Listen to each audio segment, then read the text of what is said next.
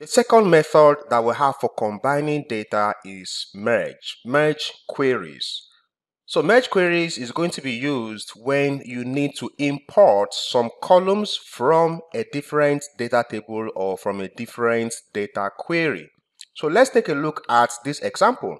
Again, on my desktop, I have my Power Query Essentials folder, which I'm going to go to open that folder. And then I'm going to open up the Merge Queries 1 workbook.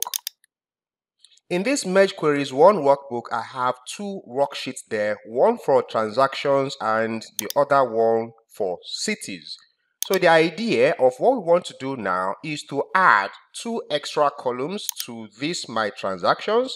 Now these two extra columns are going to have to come from the cities query, because the two columns I want to add are the states on one column and then the region on the other column. And the state and the region basically will have to come from this cities query. And how am I going to import state and region from the cities query? It is going to be based on matching the city column in this cities query with the cities column in the transactions query. So that way I'll be able to tell that Houston, for example, is going to show which state and which region. And for me to find out which state or which region I'm going to have under the first record of this data set, whose city is Houston, we will have to match this city column here with the cities column on the cities table. Therefore, we have to go and find out where is Houston, and then we will know that the state and the region for Houston should be Texas and Central. So for me to know what I'm going to have in the values or in the cells for my two new columns, I have to be able to match one column from the current table with a column from the table I am merging with. So let's go to Power Query to import these two data tables.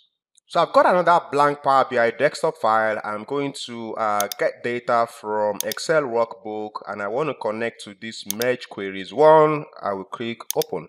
And then because I want to import the two of them, I will tick the boxes for cities and for transactions. Then I will go ahead to click on transform data. So just like in Append, my merge queries is going to be on my home tab. If I check towards the extreme right hand side, I'm going to find the group of combine, and that's where I have my merge queries. So, but before I even do anything like merging, I want to ensure that I have headers applied to both of my data tables. So my transactions have headers, proper headers. If I go to the cities, I will realize that this cities query does not have proper headers because the first row is meant to be the header row. So I'm going to go over to my transform tab, and I'm going to select use first row as headers. Then I'm going back to my transactions table. I want to apply a merge query, so I need to be on the home tab and then go to the extreme right hand side. I'm going to see my merge queries. I prefer to use a drop down as usual. So when I use my drop down, I have my two options, either to merge queries or to merge queries as new.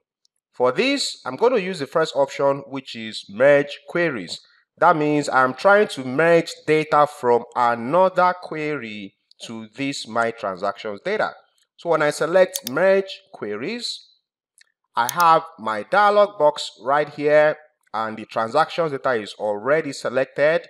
I just have to go over to the next drop down, and I will select the table I want to merge with, which is the cities table. Then the next thing that I will go ahead to do is to select the two matching columns from both sides that will enable the merge to happen. So I'm going to click on the city column from the transactions. Then I will also click on the city column from the cities. Then I'll go ahead to click OK. Right now, you will see that I already have a new column in my transactions query, and that column is called cities, and you will see that instead of having regular values, it has tables. That is because it has multiple items. As a matter of fact, the entire data set that we have in this cities query is now what we have in this cities column right now. The entire data set is there. However, I just need to pick 2 columns from there. I need to pick states and I need to pick regions as well. So I'll go ahead to click on the arrow, double arrow that you see right here to expand this column. When I click on that double arrow, then I can uncheck city since I want only state and region. And usually I would also untick this option that says use original column name as prefix. What that does when you don't untick it is after you expand these 2 columns, since the original column name currently is cities, if I do not untick this option, then on expansion, I am supposed to have 2 columns called state and region. But if I don't untick the use original column name as prefix, what I'm going to have is cities.state for states and cities.region for region. That is using this original column name as prefix for when you expand to these columns. So I will leave that unticked. So let's do that again. Expand this, untick city and also untick use original column name as prefix. Then I'm going to click OK, and then I can have my 2 new columns for state and for region.